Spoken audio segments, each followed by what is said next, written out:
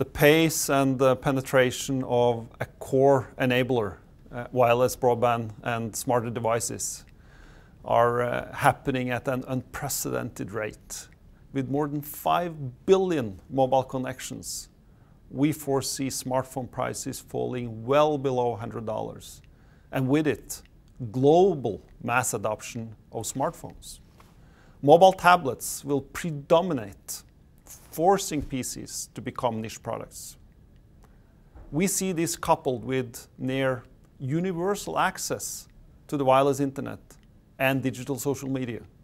This new digital combination of wireless, internet, and digital social media is occurring at an unprecedented speed and with a scale that opens up new economies, new business models, new opportunities, and new ways to overcome traditional barriers, especially in the emerging markets.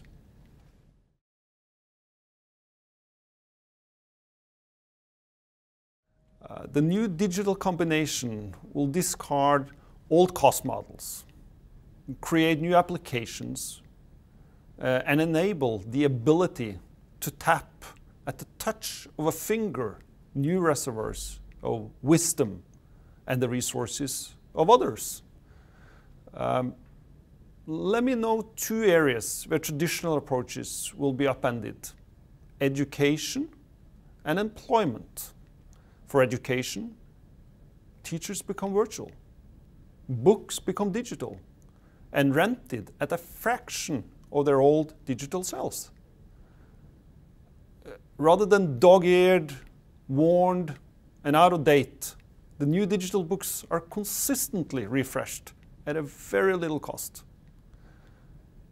A new world of the self-taught, or maybe more correctly, the group-taught, will emerge, spread again by wireless connections and digital social engagement. For the other part, the employment. New ideas and business models can flourish on the web for, again, a fraction of the cost of the traditional approaches. The cost of digital tools are plummeting. And again, wireless broadband access becoming more available and affordable. Marketing and distribution is as easy as using your digital social crowd. Mobile entrepreneurs can flourish where traditional jobs have dried up. A compelling mobile application can be created in days and become virtual within hours, as the new digital combination pushes down traditional barriers to job creation. It opens up tremendous opportunities for the young in the world today to turn their restless energy into creating their own employment, and for social entrepreneurs to tackle pressing social problems.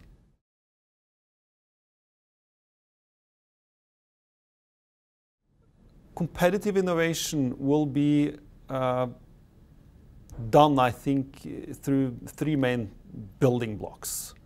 The first building block is the open platforms.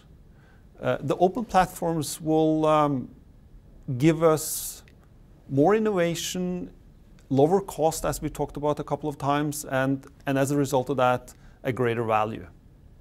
The second building block is really the affordability and the widespread access to broadband data.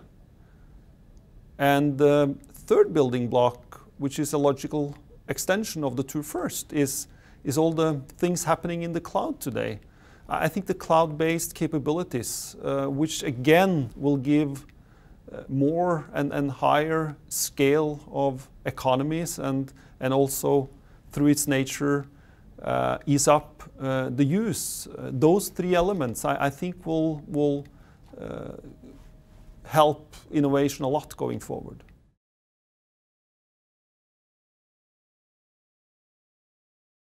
The telecom industry is first and foremost a fundamental enabler of the new digital combination, as wireless is the essential digital platform.